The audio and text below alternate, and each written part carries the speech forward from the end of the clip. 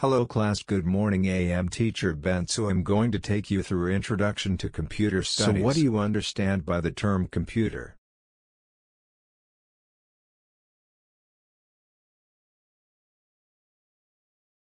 A computer is a device that accepts information, in the form of digitalized data, and manipulates it for some result based on a program, software, or.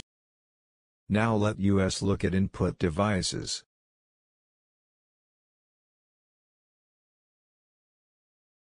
What are input devices?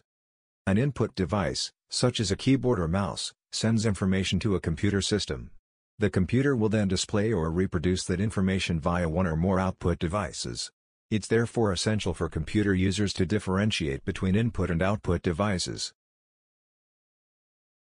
Thank you so much for listening to me once again. I am teacher Ben, Muni University, Arua, Uganda. Bye bye.